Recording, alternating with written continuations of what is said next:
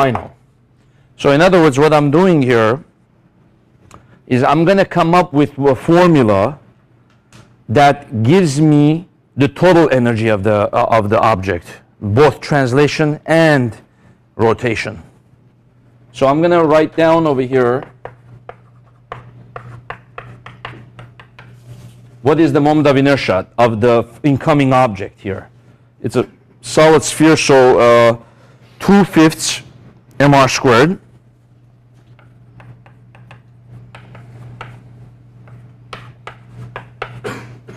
And then this one is the half m2 v2 squared plus half. Then what's the moment of inertia of the hollow cylinder?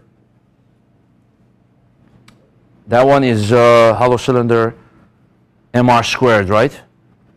This one is almost hollow cylinder, not perfectly, but it's almost hollow. So all its mass is concentrated on the outside. So its mass distribution is just mr squared. Okay.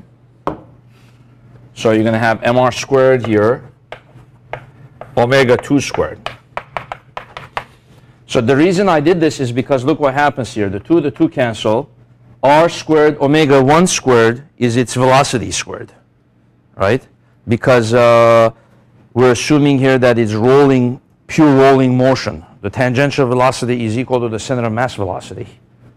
So r squared omega squared is equal to v squared. So we can actually combine these two in a single equation.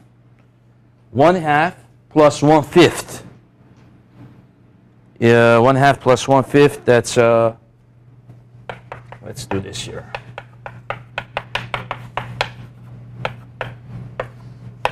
And this one is half.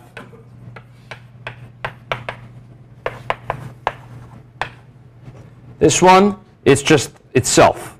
So half m v2 squared. So now combine this in a single equation. In other words, this expresses the kinetic energy of the object once you know its velocity. The omega is included in there, you see. Well, you combine this, you get 7/10, right? So 7/10 m1 v1 squared plus, and then this one half and half gives you just itself, right? Total 1. So m2 v2 squared equals k final. So now I can put in the numbers that the problem gave me. 7/10, its mass was 2 kilograms. V1 was 3 meters per second. Plus M2 was 3 kilograms. Times V2 was 1. And then that's equal to K final, which equals 7/10.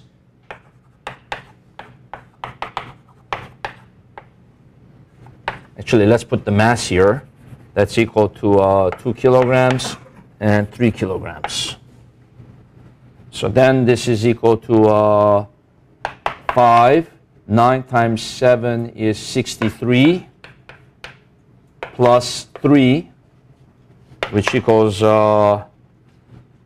this is what, 12.6 plus 3 is 15.6 is equal to, this one is 5, 1 and 1.4. So this is the equation that I get from the kinetic energy conservation. 15.6 equals 1.4 v1 squared plus 3 v2 squared. So here's my second equation, and my first equation is the momentum conservation. Then I put that into this, right? I solve for one of the variables.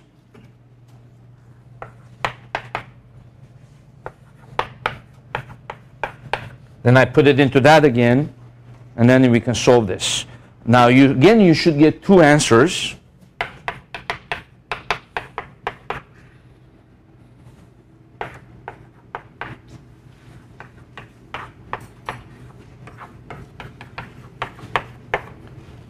Again, you should get two answers, and one of those answers should be equal to its original value, you know.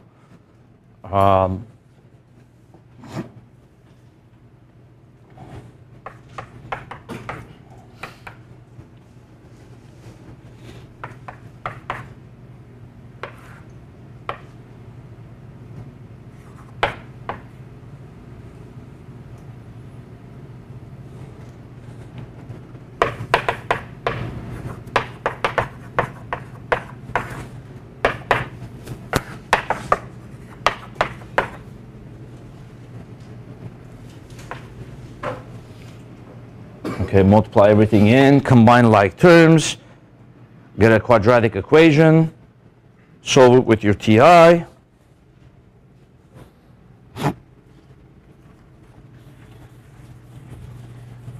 And then tell me what you get there. I got one for one answer and the other one 2.07. 2.07. Yeah, the 1 is its original velocity, yeah. So 2.07.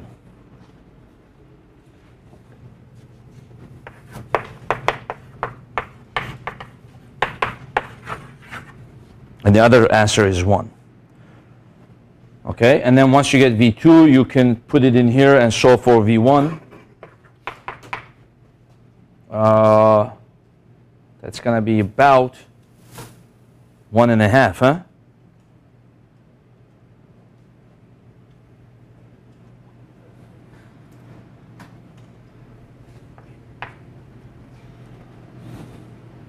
So it will slow down. The sphere will slow down, the cylinder will speed up, right?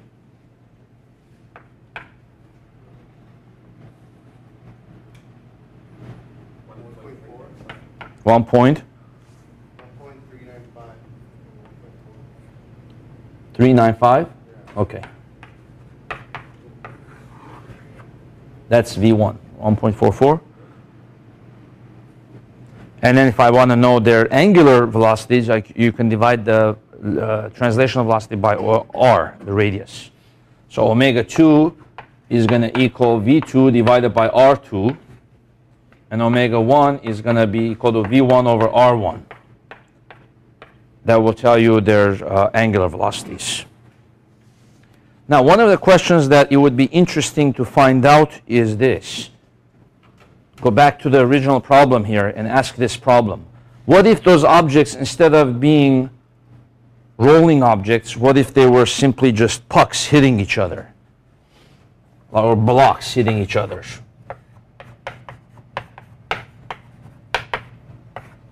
Same number, same everything. What would be their final velocities then if they collide elastically? How is that going to compare to the final velocity for rolling objects? It would be kind of interesting to compare the two, right? So how would we do that differently? When we get to the kinetic energy, we don't need to worry about half I omega squared, right? We can simply do their regular kinetic energy, half times 2 times 3 squared plus half times 3 times 1 squared is equal to half times 2 times V1 squared plus half times 3 times V2 squared.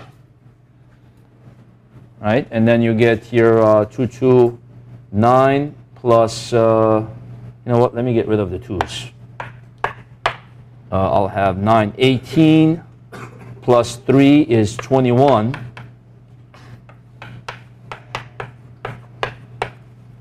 So this is like your good old chapter 9 problem, when we didn't need to worry about rotation, right? And then substitute that. That one doesn't change. That one is the same in chapter 9 as now. So that one we substitute over here.